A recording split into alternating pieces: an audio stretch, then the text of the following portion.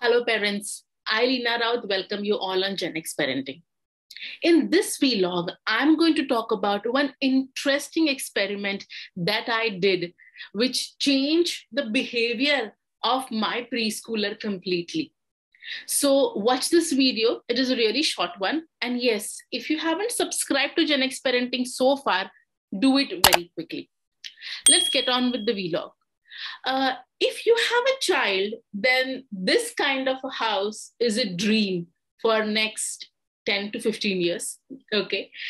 And sometimes this mess is really cute, but sometimes it's get really annoying.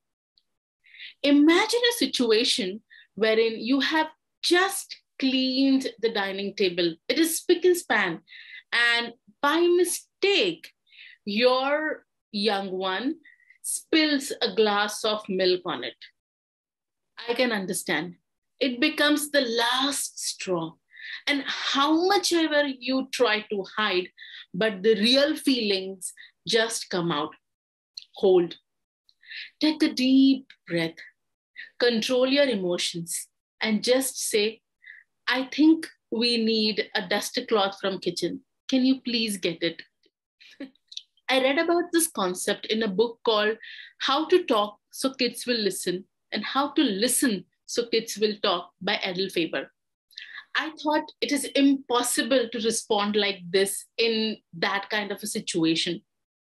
But I did it once, then again, and then kept on doing it because it worked wonders the way my son started responding to situations.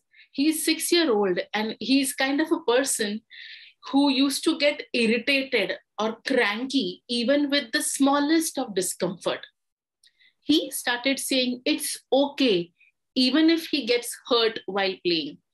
He started forgiving his younger sibling. He started cleaning up the mess that he used to create on his own without me insisting him to do so. And most importantly, he started accepting his fault because now he was not afraid of getting scolded anymore.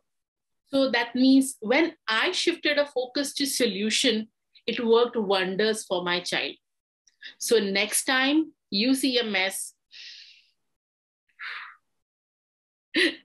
do try this technique with your child, and how he responds or how she responds, do share it in the comments. Thank you so much. Oh, I hope you're subscribed to GenX Parenting by now. If you have not done it so far, do it right away. Bye-bye.